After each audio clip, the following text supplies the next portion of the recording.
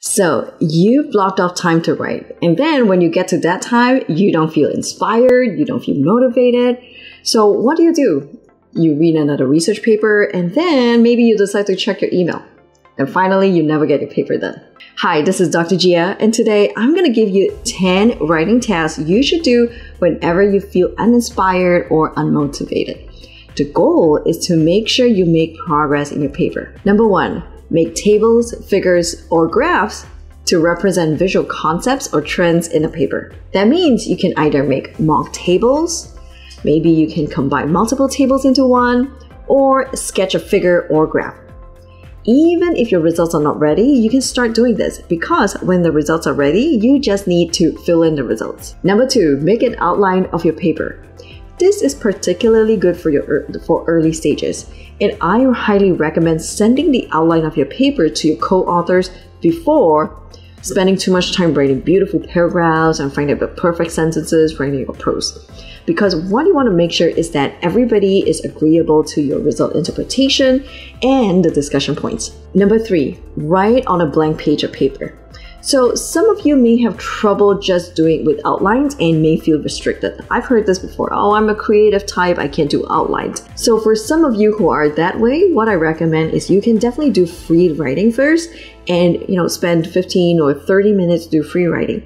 But after that, what you can do is do something called reverse outline whereby you reorganize the paragraph and come up with the outline of the paper. That way you can still go through the outline with your co-authors before everybody dive deep into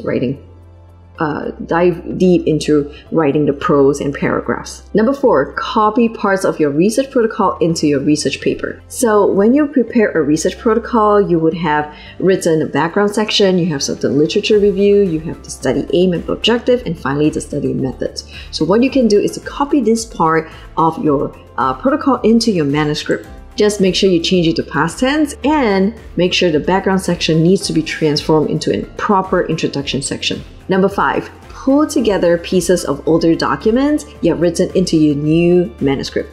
So think about the rejected paper. There could be some discussion points that you could use in your new paper, or maybe think about transitional phrases, beautiful sentences you've used before and you want to use it again. I know conducting a research project is an overwhelming process, so I made the idea to paper blueprint for you. This blueprint is a 7-step process from idea generation to paper submission. So be sure to get a copy by clicking the link below. Number 6, restructure a paper that you've been working on. So after you've written a paper, you want to make sure that it flows well. So you can organize the paper, you can organize the paragraph to make sure the whole paper or that section has good flow and good cohesion. Number 7, line edit something you've already written. And when I'm talking about editing, make sure you do it step by step. Don't start working on some of the words and then sentences and then paragraphs. It's too confusing. So what you want to do is think about the paragraph structure first. Do you have a topic sentence? Do all the sentences in the paragraph, does it support your topic sentence? Then once you're done with that, you start looking at the sentence level. Is it clear? Is it too complex? Is it concise? Is it precise? Once you're done with that, then you can start moving on the words. Oh, should I change this particular word? Should I look at this abbreviation? Number 8, summarize key points of another research article to support your argument. That means you are doing more literature to find supporting evidence.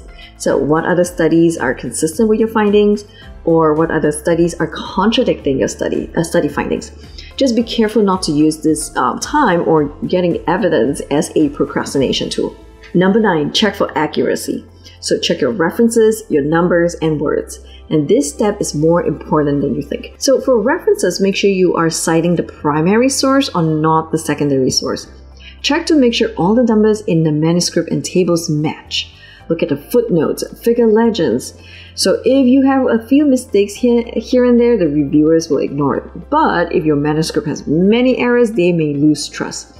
So I want you to think about this. They are already putting so much trust in how you did your study design, how you conduct the study, and how you analyze the study. So if they see evidence that your paper is full of mistakes, they're going to start having some concern about how careful you are when you're doing the study. Number 10, prepare the documents required for submission.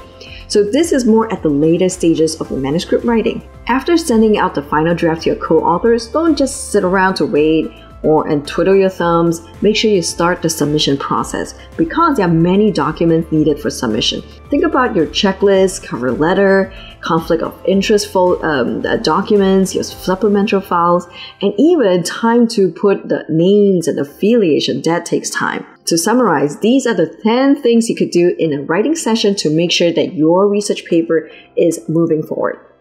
If you like this video, give me a thumbs up and I'll see you in the next video.